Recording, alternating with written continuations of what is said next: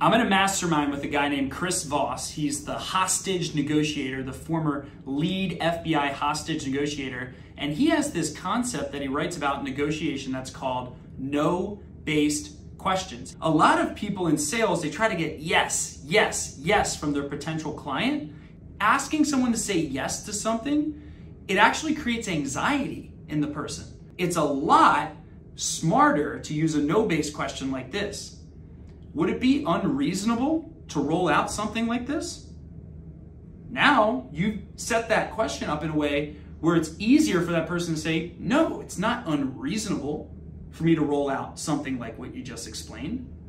And do that one little shift in the next time you're trying to negotiate with someone, ask a no-based question, and you will be mind-boggled with how well this works in negotiations.